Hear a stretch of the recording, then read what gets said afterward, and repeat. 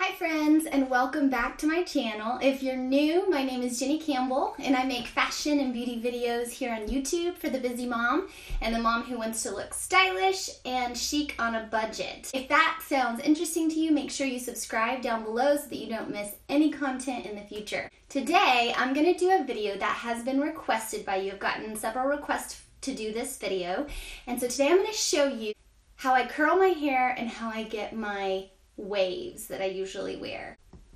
Okay, so let's get started with the tutorial. This is what my hair looks like straight out of the shower, and I used a blow dryer to blow dry it straight. I don't generally do that, and this works even if your hair is kind of wavy already. My hair is kind of wavy, so generally it just looks air dried and wavy, and that's fine. It still works. So the first thing that I'm going to do is I have my mirror over here. I'm going to section my hair. I generally do this in about 3 sections, and so I'm going to start right above my ears, and I'm going to section it all the way to the back of the head, and I'm going to pull it up with a little velvet scrunchie. They don't leave as many marks as using like a normal ponytail holder. So I'm going to put it up with the velvet scrunchie, just like that. Doesn't have to look gorgeous. And then I take my Garnier Fructis style Full Control hairspray.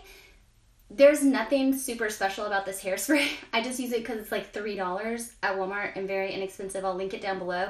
I also, if I really want a good strong hold, I use the red bottle of hairspray called Big Sexy Hair. That is a little bit better hold, but it's also a lot more expensive of a hairspray, and so this works great for every day, so this is usually what I use. So I'm going to take my hairspray and I'm going to go all along what's down, what's not hugely. I don't want it to be too crispy or anything like that. I use the Cortex curling wand, ceramic curling wand. This is a small one.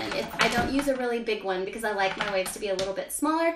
And also, I got this curling wand for free from my sister. So I'll link it down below if you're interested in getting it. If you already have a curling wand, that one will work too. Now, to use a curling wand, in case you're not familiar with a curling wand, you don't use a curling wand like this. You use it like this. So I'm going to show you. I'm going to take a small section of hair. Now, depending on how tight you want your waves or how big you want them, that will depend on how big your section of hair is. So I'm going to take about this size section of hair. My hair is really thin, so this is not a huge section. And I'm going to put the wand behind like this, and I'm going to just wrap the hair around. And I usually count to 10. I usually count to 10 or 15. So I'm going to count to 10. 1, 2, 3, 4, 5, 6, 7, 8, 9, 10, and then let it go.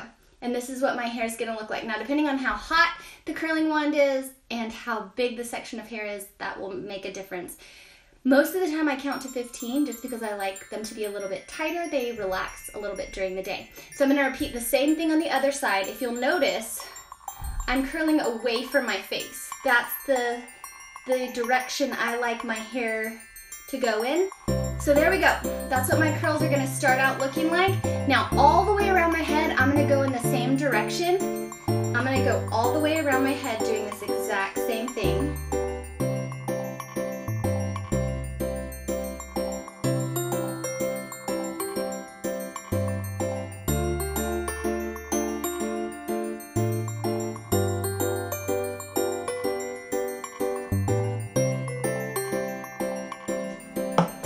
Then I'm going to take out my scrunchie, put my hair down, and I'm going to do the same thing, but I'm going to do it a little bit higher, and I'm going to section off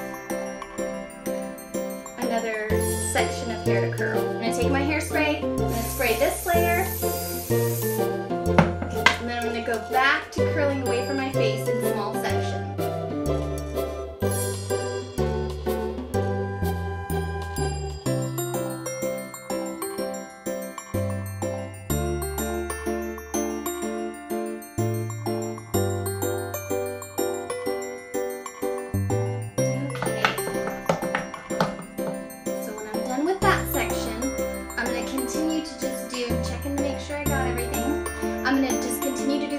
Same thing.